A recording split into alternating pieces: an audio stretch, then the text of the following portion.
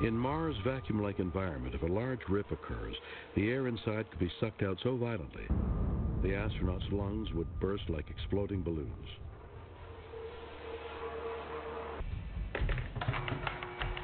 The lab that we have here is definitely a torture chamber to find the limits of those materials and spacesuit assemblies.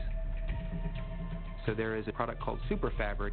SuperFabric utilizes epoxy-based materials that are like little armor plating to allow the material to be locally flexible, but in this case, globally stiff and protective.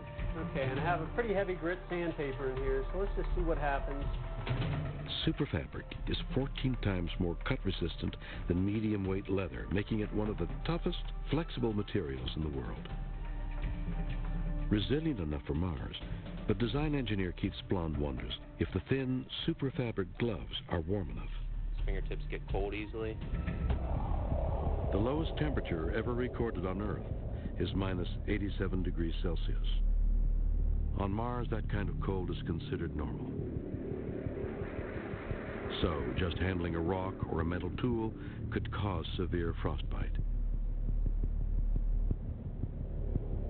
Keith himself will be testing his new design firsthand by grabbing an aluminum bar frozen down to minus 150 degrees Celsius.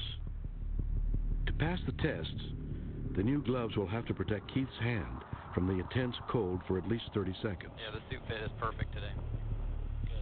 Touching this aluminum bar barehanded would cause as much skin damage as plunging your hand into boiling water.